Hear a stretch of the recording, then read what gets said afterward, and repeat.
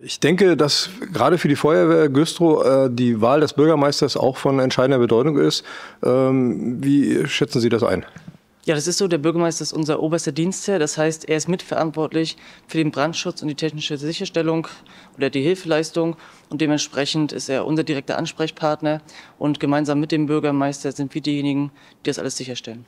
Und gerade wenn es um Geld geht, ist es ja, glaube ich, auch wichtig, dass da ein entscheidendes Wort durch den Bürgermeister mitgesprochen wird im Interesse der Feuerwehr. Ja, das ist so. Also der Bürgermeister und die Verwaltung müssen natürlich dahinter stehen. Auch die politischen Gremien, aber der Bürgermeister ist der das alles umsetzt und der dann der Feuerwehr wohlgesonnen ist oder sein sollte, damit das hier alles läuft. Gibt es denn jetzt spezielle Erwartungen oder was sollte der Bürgermeister in seinem Amt, wenn er denn gewählt wurde, zuerst angehen aus Ihrer Sicht?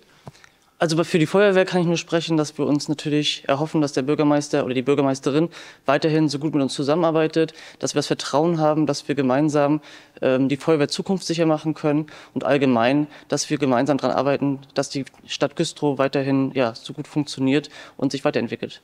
Fühlen Sie sich denn auch über die Kandidaten für das Bürgermeisteramt ausreichend informiert? Ja, also es gab ja verschiedene Möglichkeiten, sich zu informieren. Es gab verschiedene Gesprächsrunden und dadurch fühle ich mich sehr gut informiert. Okay, würde ich mal sagen, das Ehrenamt ist ja auch von Bedeutung schlechthin, also nicht nur bei der Feuerwehr, sondern generell. Wie sieht es da aus? Was sollte der Bürgermeister da auch auf der Agenda haben? Na, ich glaube, es ist wichtig, dass Ehrenamt unterstützt wird, nicht nur bei der Feuerwehr, dass allgemein geguckt wird, wie kann man Ehrenamt fördern, was kann man machen, dass mehr Leute sich ehrenamtlich engagieren und gemeinsam zu schauen, wie kann man Güstrow freundlicher machen für Ehrenamt.